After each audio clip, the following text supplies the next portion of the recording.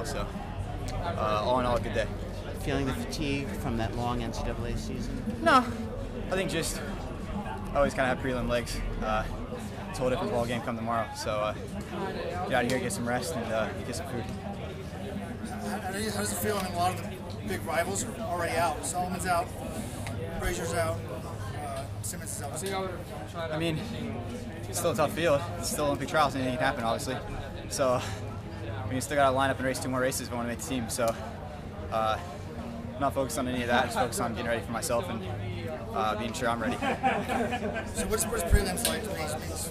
I mean, you see it's nerve-wracking against the guys. The last 50 meters, it's always packed no matter what time you're running. So everybody wants a spot and go to Rio. So it's a whole other ball game, and it started today. And took some victims, but I got my job done at the office, so that's all I got to do. I feel like your strength is going to help hold up for you for finals. Run so well in 15 minutes.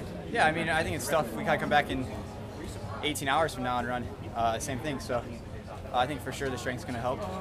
It's going to be a lot of getting massage and rest tonight and make sure I get my good sleep tonight and try to fall asleep with all the excitement of the trials. So. Is there any control